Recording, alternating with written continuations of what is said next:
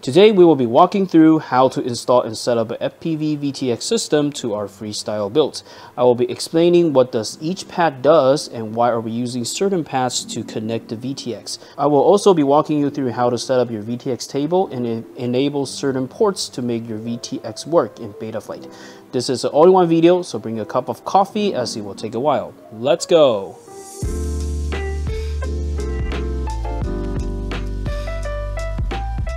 Before we begin the installation, let's look at the parts we will be using. So first, we will be using the Runcam Phoenix SE micro size as our FPV camera. And for the VTX, we will be using the Rush Tank Solo 1.6 watt, very powerful VTX. And as for the antenna, we'll be using the SMA Luminar AX2 RCB antenna. And additional accessory required are you probably want to have a MMCX to SMA adapter and additional antenna holder that you are going to have to print it yourself, because the original one that came with the Flyfish, it's more for like a digital build, and it just doesn't fit most of the antenna well, so you probably have to print this, and I will just leave the file as below so you can find a 3D printer to print it. These together are often referred to as a VTX system. As for how to connect it, the most common connection method for our VTX will be to connect the camera and the VTX separately onto the flight controller. So what we have to remember is the camera receives signal and then send the signal into the flight controller, and the flight controller is going to process it, add on OSD information, and then export it out to the VTX, and then the VTX will be able to broadcast that signal to our goggles. So in and out.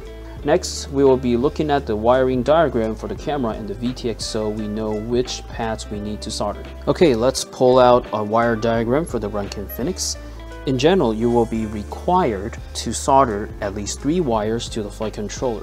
So the first one is going to be, of course, your 5 volts, and the second one is going to be a ground, and the third one is a data cable, which you are going to transfer the camera footage into the flight controller. So let's look at which pads we should be soldering onto the flight controller.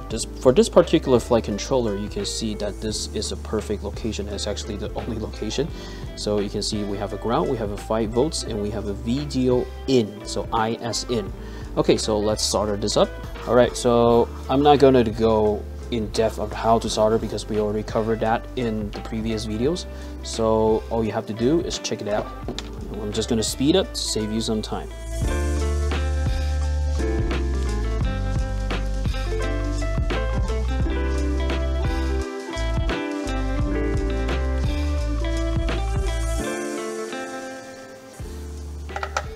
Okay, we are done. Next, let's look at the VTX. This is going to be a little bit more trickier, as this particular VTX requires minimum 7 volts to power it on. This means your 5 volt pad is not going to work. The best soldering location on the flight controller will be finding a 7 to 9 volt pad if you can find one. But if you don't have a 7 or 9 volt pad, you can certainly power this directly from your main power source.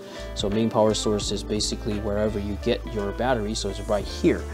What you have to do is to make sure to check your voltage acceptance range from your manual to ensure that you will not overload it, so which means you're not going to blow it. For example, this VTX has a power range from 7 to 36 volts, which means this can accept a power range from 2S to AS LiPo battery to power it. Why? Because if you remember, in the perfect world, each LiPo cell is maxed out at 4.25 volts, and how many S means how many cells they are combined. So when it's a 2S, your max total voltage will be double at 8.5 volts, which you can power up this with a 2S. And when it's a 4S, you multiply the 4.25 volts by 4, which you get 17 volts, and 8S is 34 volts. So up to 8S, you are well covered and you're not going to blow this one. Okay, so back to the subject. This flight controller does not have a 7 to 9 volt pad, so we will be connecting to this pad called the BAT+. So it's right here, it's called BAT+, which the voltage will be same as the main in. It is just directed from here to here. If you just wanted to be sure that how many volts this battery plus pad supplies, all you have to do is to pull out a multimeter and you're going to turn it to the 200 over here. So basically right now the multimeter will be testing the voltage, and we're going to power up with the 6S LiPo. So 6S, we're going to first test the main source of power to see how much we are getting. So let me put it here so you can see it. So you can see that we're getting about 23 volts. And let's go to the battery pad. So the bat pad, let me make it bigger. The bat pad right here. So BAT and ground. So you can see it's about the same. Okay, so based on this experiment, we can know that the BAT plus pad has the same voltage of the main, and our VTX will be well within the range. Okay, so we have talked about the power cable, and now we're going to talk about the ground. So ground is simple, ground goes to ground.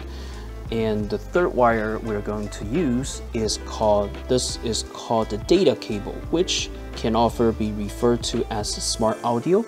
So smart audio basically gives you control to your VTX in your Goggle OSD. You will either connect this to a TX pad, or sometimes it will even mark it as SA. So last one is going to be your video wire. Remember, we're getting video in, right? So we need the video to come out. So this will go to the pad called video out. Let's look at the flight controller. So battery pad right here.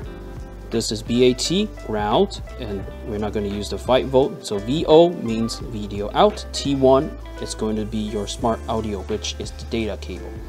All right, let's begin to solder this up.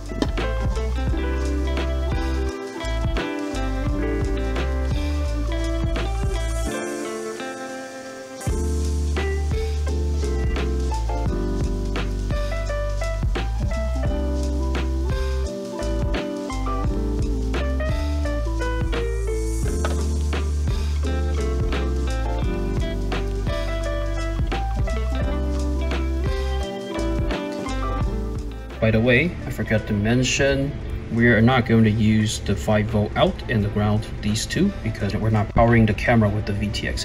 So you can either cut this off or tug it away. I'm just going to cut it out later. Okay, so let's get the power.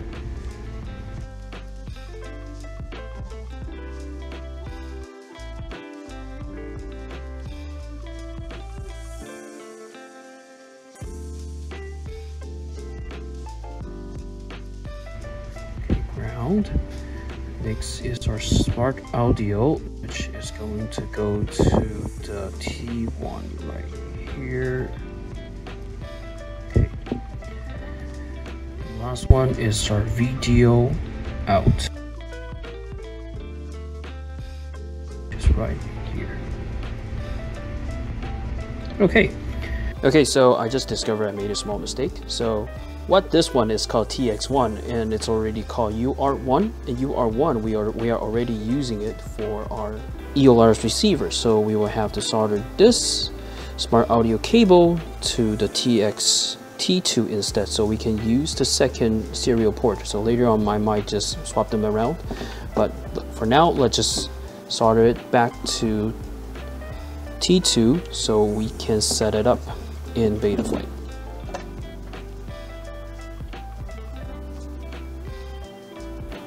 Okay, we are done. Once we're done with the soldering, we can start plugging in the antenna to the VTX, and we can try to connect it to Betaflight to see if it works.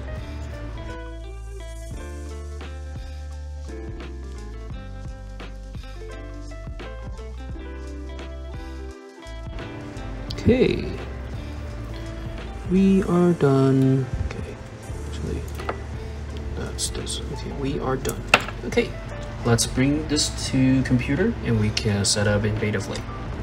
Okay, so we're just going to connect to Betaflight and we're going to go to the ports tab. So at the ports tab, the reason why we are unable to use UR1 is because this is UR1 is TX1, right? So TX1 it's already occupied by our EOLRS receiver. And I tried to see if I can probably use two stuff at once, but apparently no, you cannot use the serial RX and also the smart audio here. So we have to solder smart audio to TX2, which is also UR2. So TX2, UR2. And we are going to come here and we're going to enable smart audio. If you have IRC tremp, then you should enable IRC tremp. But this one, we have smart audio, so we're just going to enable smart audio. And we're going to hit save and reboot. Okay, so once we connect it, we are going to go to the video transmitter. So I already preloaded the VTX table, so that's why you're seeing all these, but when you're opening this, it should be nothing and it should be your VTX is not set up. Don't worry, we're going to go to the CLI file and we are going to open the VTX table, and you're going to copy this and you are going to paste it here. You're just going to hit enter. This should set up your VTX table properly. Once we reopen Betaflight and go to the video transmitter tab, your VTX should be set up properly. And at this place, you will be able to decide which band you want it to be on which channel. I like to just keep it on RACEBAND 1. And you can decide you want it to go from 25, 400, 800, and 1.6 watts. So let's just put it on 400. And we are going to hit save. Okay, so if you're paying attention, you're going to see that the device is saying that it's not ready. The reason behind is you have to power this using your battery. So we are just going to power up our quad with a battery. Okay, so once you're powering up your quad with your battery, make sure you keep enough airflow, so blow it with the fans or the VTX is going to overheat. And you see, right now the device is showing yes, device ready, so we should be able to test this out in our goggles. Okay, we are seeing some footage. Okay, let me see if I can adjust it. Okay, I know this is a terrible example, but I don't have a better VTX monitor at the moment, so this is the best I can do. Okay, but we're getting footage and this is a good thing. Okay, so this is a setup successful. Alright, so the last step, we are just going to put everything back together, which is kind of hard. Let's see.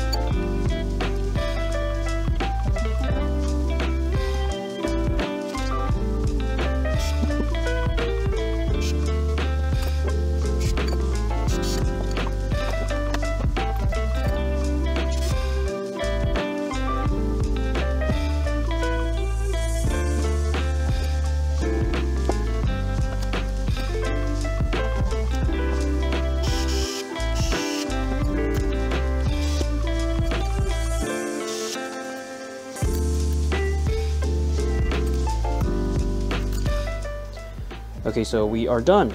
Let's go test flight this thing. The footage you are seeing is recorded by my DJI V2 analog DVR. And this is my first time using a Rush VTX, and wow, I am really surprised with how clean the signal is coming into the goggles. Definitely much better compared to other VTX I have used before. I guess you really just pay for what you get for. So if you are still in the market for an analog VTX, then I would say maybe consider getting one of this. Also, this is the first flight of the entire build and my first time flying a 6S drone. As I mostly fly smaller 1 to 3S whoop or quads, getting onto 6S it is really mind-blowing. You just have so much additional power, and probably that's the main reason why you will see me overshooting myself in the video later on. In addition, all the pit tuning and rates are still factory default. You can probably tell from the footage that this definitely requires some further tuning, as it kind of flies like crap right now. Anyway, if I can figure out how tuning works later on, I will definitely share with you guys. So please help me subscribe to stay tuned, and I will see you next time. Bye for now.